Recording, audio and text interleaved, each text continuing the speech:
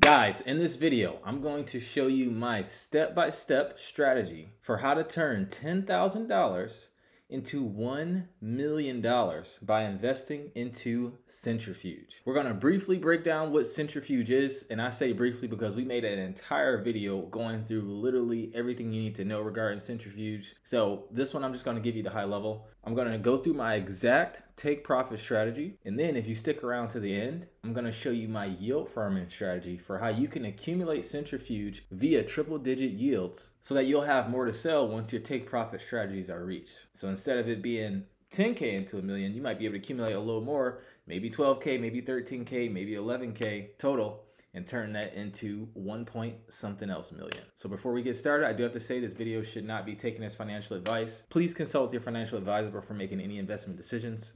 This video is for your education purposes only. All right, so without further ado, let's jump straight into the content. So let's start off with briefly explaining what Centrifuge is. This will take about 2 minutes. So Centrifuge, and this is from their website, is the infrastructure that facilitates the decentralized financing of real-world assets natively on-chain. They're creating a fully transparent market which allows borrowers and lenders to transact without unnecessary intermediaries. Asset pools are fully collateralized, liquidity providers have legal recourse, and the protocol is asset class agnostic, meaning it doesn't matter what asset you want to finance. It's asset class agnostic with the pools for assets spanning mortgages, invoices, micro lending, and even consumer finance. Ultimately, the protocol aims to lower the cost of borrowing for businesses around the world while providing DeFi users with a stable source of collateralized yield that is uncorrelated to the volatile crypto market. Guys, it's really important to have a stable source of collateralized yield that's uncorrelated with the crypto markets. The reason why is because it's going to make it so that crypto doesn't have to tank as hard during the bear market. I tell people all the time, one of the biggest reasons why we're in this bear market is for two reasons. One, centralized actors being dishonest, Sam Bankman-Fried, Celsius, like that whole nine. But the second reason is too much leverage, which cause forced selling.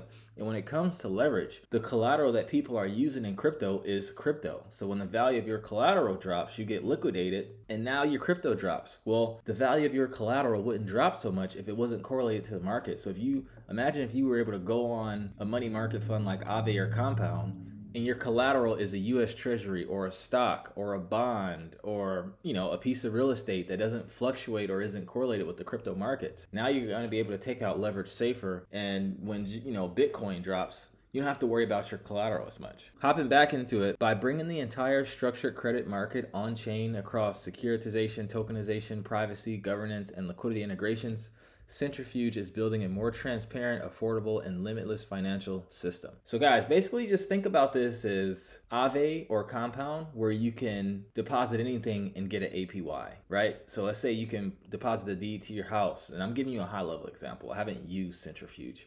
You deposit the deed to your house, you deposit a US Treasury, you deposit some invoice where you have, net 20, net 30, net 60, net 90-day terms, any other kind of asset, and then you're able to borrow against it. Just picture that working through Compound or Aave, just to give you an easy example. Now, Centrifuge's mission is that they're building a protocol to harness the power of blockchain technology and make finance accessible to all. And they talk about the importance of credit and how it's essential for a functioning economy, and it's the key driver to business growth. Guys, I made a video on crypto and blockchain's best use, and I talked about how it was property rights. The concept of credit, too much credit is bad.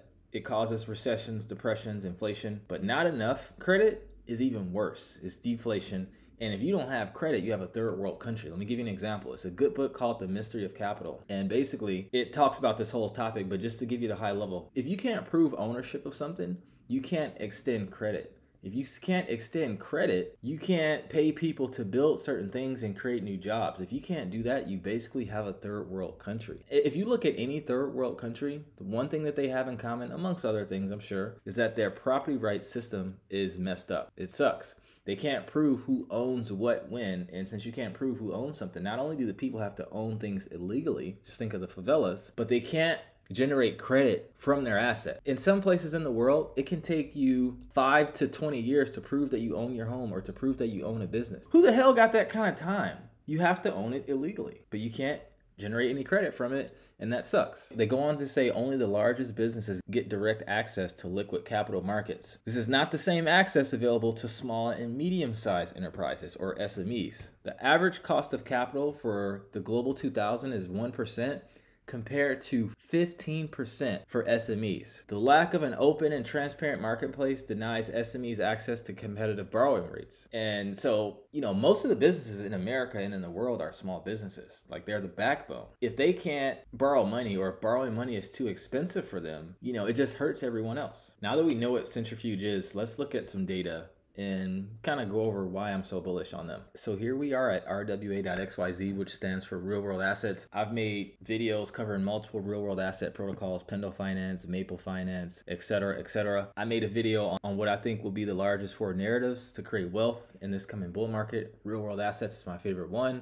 so I'm really focusing in on this industry. So if we go here and you go to private credit and you scroll down, you can see that Centrifuge is #1 in active loans. Maplefinance is #1 in total loans, but Centrifuge is #1 in active loans with $268 million in active loans right now, far ahead, almost double what Maple is doing, right? They did total loans of $516 million. Average APY is 8.8%, and they have a pretty low cash drag. Cash drag is percentage of idle capital in the protocol, so only 0.19% isn't being used. That's not too bad. At least it's not 15% or 29%, etc., etc. Also, if you go to CoinGecko and you hit categories and you type in real world assets, there isn't even a real world asset protocol that's in the top 100, and there will be at the peak of the bull market. You can see Centrifuge is #3. Normally, people will just ape into the top 10 and hope that they'll make money. And that's not a bad strategy, but it's good to kind of know what you're doing. So Centrifuge is already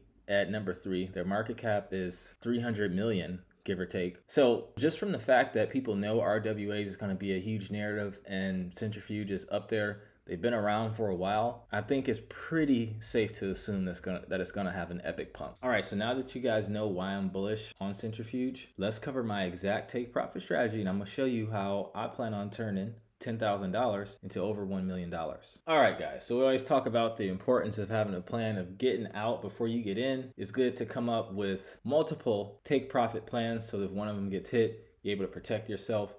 Going even further, it's good to come up with an estimate as to what market cap you think it'll reach, come up with a conservative estimate as well as an aggressive estimate, and make it so that even if the conservative estimate isn't reached or if it exceeds the aggressive estimate, you're still able to profit handsomely. Okay, and that's what we did here. So let's go over this. So I'm expecting Centrifuge to 65x, guys, from current prices. That means every dollar you invest at the peak, if it's 65x's, it'll be worth $65. So right now the price is 64 cents. The market cap is $303,441,084. I'm estimating conservatively that we'll see a $20 billion market cap at the peak. And for my aggressive estimation, I'm thinking we'll hit a $60 billion market cap. So with that in mind, let's go through this. You start off with 10K. First take profit is when they do a 10X. All right. And I know this sounds pretty aggressive, but I have other take profit strategies where I'm a little more conservative. And this one I'm really convicted on. So I don't mind risking it for that biscuit. You feel me? So after a 10X, that's going to turn the price from 64 cents to $6.40. And that's going to bring the market cap to $3,034,410,840. It'll turn my 10K into 100K. At that point, I'm taking 20K in profits. I have 80K left. My next take profit is when Centrifuge does a 3X. So now the price will go from $6.46 to $19.38, and it'll bring the market cap to $9,103,232,520. At that point, my 80K is going to be worth 240K, and I'm taking off $40,000 in profits. So I got 60K in profits so far total. At that point, I'll have $200,000 left. My third take profit is going to be when it does a 3X. It'll bring the price from $19.38 to $58.14, if I'm reading that right.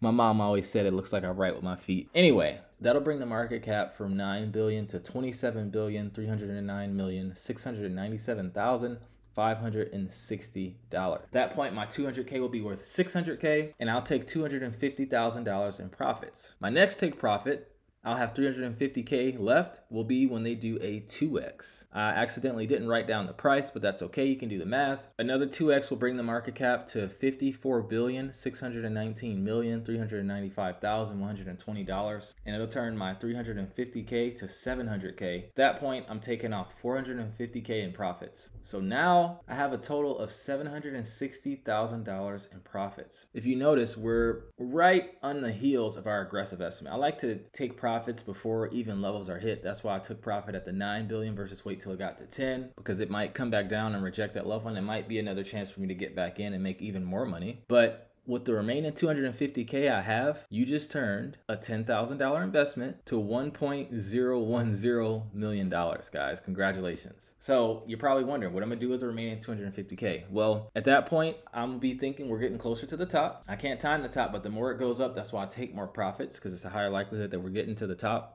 Well, it's true that we're getting closer to the top. So I'm going to be taking a 50% take profit every 10% increase. Or I'm going to sell all of it if Bitcoin either hits 200K or it starts to tank and it drops below a previous strong level of support. All right, so now that you guys stuck around to the end, let's cover my yield farming strategy. And I'm gonna show you how you can accumulate Centrifuge via triple-digit yields at pretty low risk. All right, let's jump into it. So the first thing I wanna do is pick my range. So this could be a good range. It's been in this range pretty much since November of 2023. If it gets to the downside, hey, I'm cool with that. You buy the dip, you hold it, you exit, and now you can make more money as it goes back up. I would recommend setting it in tranches and using yield farming as a way to take profits. So you can maybe have one between this line, you can have another one from this line to here, another one from here to here, and you kind of you would be deploying your ranges in all USDC since it's to the upside. And as it goes through your ranges, you're able to take profits. But let's just look at this one. So the next step, why am I doing Centrifuge USDC? Now, why not Centrifuge ETH or something like that? If you scroll down, you can see that most of the liquidity, 13% of all the trading behind Coinbase and OKX is happening on Uniswap v3 with Centrifuge USDC. If I do Centrifuge wrapped ETH, that's only 0.64%. 24-hour volume is $11,000. So if we go to Uniswap and you type it in, that reflects here. You can see the USDC Centrifuge has a way higher TVL. This one, the TVL is only 15K. Volume is really low, but this is a really good pool because the TVL is fairly low. And if you guys watch the video I made on the difference in the comparison between market making versus yield farming, you'll see me talk about how pairs with low liquidity offer higher fees. They offer a higher bid to ask spread. Let me show you. Let's say I'm on Uniswap and I want to buy $60,000 worth of wrapped Centrifuge. You can see that the slippage is 15.69%. Now that sucks if you're a trader, but that's really good if you're a liquidity provider because that goes to you. And the reason why is because the amount that you're trying to trade is pretty significant and pretty close to the total TVL. So that slippage goes to liquidity providers. Plus, I believe this is a 1% pool as well. So you get 1% on the transaction plus the trading fees plus the slippage. So if we go to Builder Metrics, and I made a video on this, and you type in the ranges that I showed you, with a $1,000 deposit, you can be making a yearly APR of 124.82% if you were in this range for the past 60 days. So per month, you could have made $102.59. If you were in it for a whole year, obviously $1,200. And this is only with a $1,000 deposit, guys. Free money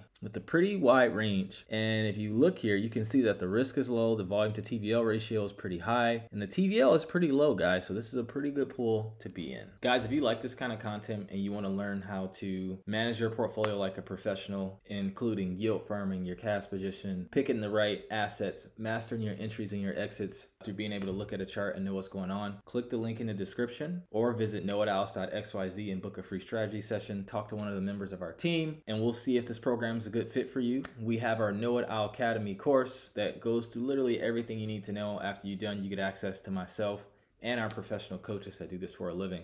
If that sounds like you, if you're self-motivated and you're serious about investing, we love to hear from you and we love to work with you. But with that, I'd like to conclude this video. If you got value, I ask that you consider subscribing, drop a like, drop a comment, share with a friend. Let me know what RWA protocol you want me to cover next. But with that, I thank you guys so much for watching. I love every single one of you, and I'll see you in the next video. Take care and trade safe.